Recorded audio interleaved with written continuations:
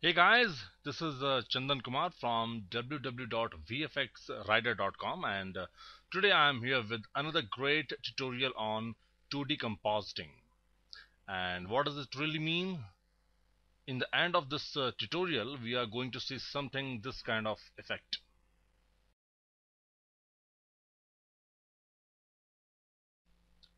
So this is the result. Uh, Actually, this effect is made of still images and you can see the depth here. Now I'm gonna show how to achieve this kind of effect.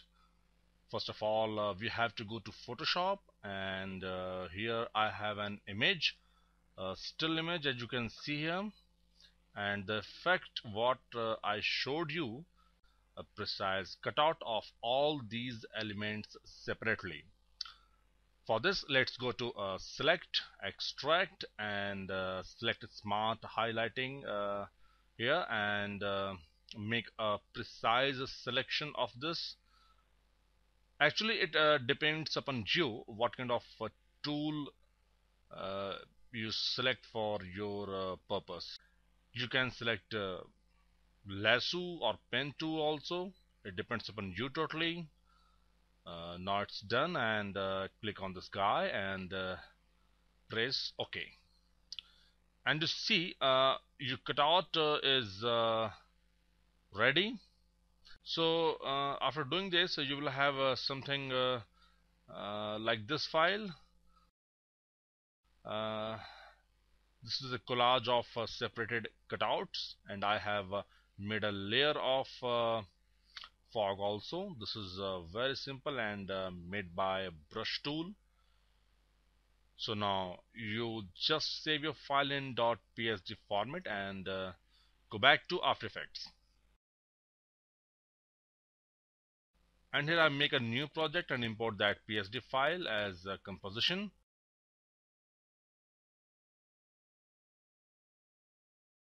Press OK and you see that it has come with all the layers automatically. Make the duration of this comp of 5 seconds, let's say, and you see that all the layers have come into the timeline.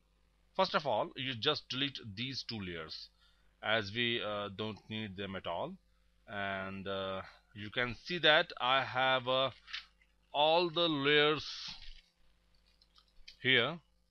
As you can see that I have all the layers here. Okay, uh, so now we have to manipulate all these layers here. So this is layer 1, layer 2, layer 3, layer 4, layer 5, layer 6. Actually it is a layer 7. So now first of all we have to place a camera here. Just create it, as it works on 3D layers. So make all the layers as 3D layers. Okay, so now make it two views horizontal and one from top angle and the other from camera angle. Where is the camera? Yeah, here is the camera. Now we have to manipulate all these layers. So pick the layer 7 and drag it to the farthest to the camera extreme back. Yeah, this is in fact the sky layer. So just like this, we will place the layers in 3D environment according to the need. Make sure that you have to give the distance between the layers. It's very important since we have to show the depth here.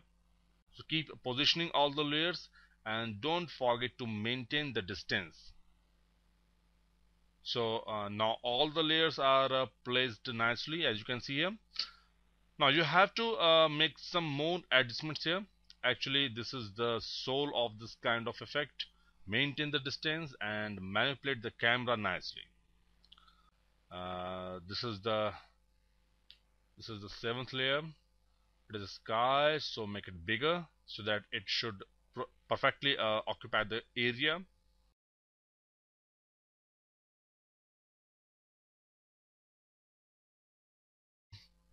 If I move the camera, you can see the depth here clearly. This is what we wanted to achieve.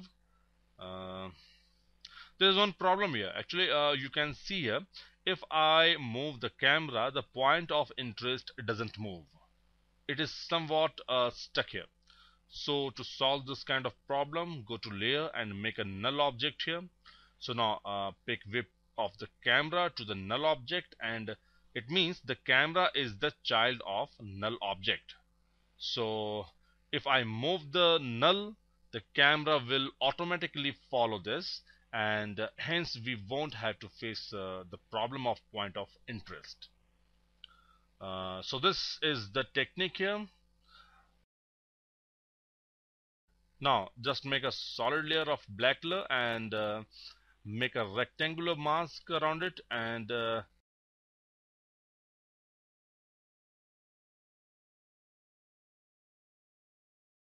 make it inverted, and adjust the mask points. Actually uh, I have made a cinemascope type of effect here. Make some adjustments here. Pick all the layers and make them slightly down. So now pick the null layer, its position, and give it an initial keyframe. Some adjustments are required here. Slightly move it into z-axis. You can see the depth clearly here. Make some adjustments here, and you can see that it's almost done. It's pretty good. We have moved the null layer, and due to this we have a pretty good depth of field. Hit the play button and you can see it's done clearly. A nice depth of field is here. Now you can do lots of other things also, like we have a fog layer. So let's animate the fog layer. Keyframe the position and move it in the x-axis and y also.